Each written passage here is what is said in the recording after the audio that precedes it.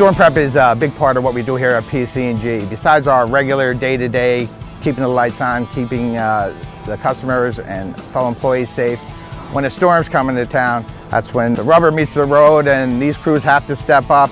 For storm prep, we just pretty much, we know we're going to need some extra wire, some extra connector, stuff like that.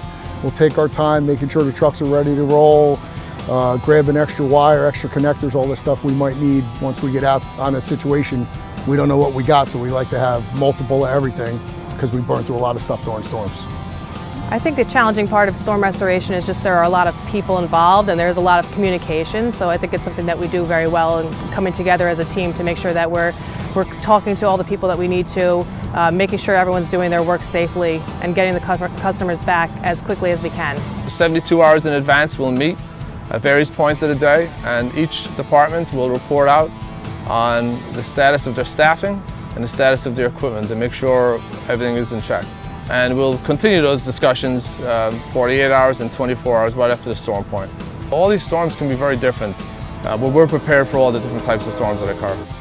We love doing this. We all love our job around here. You can't do this job if you don't love it.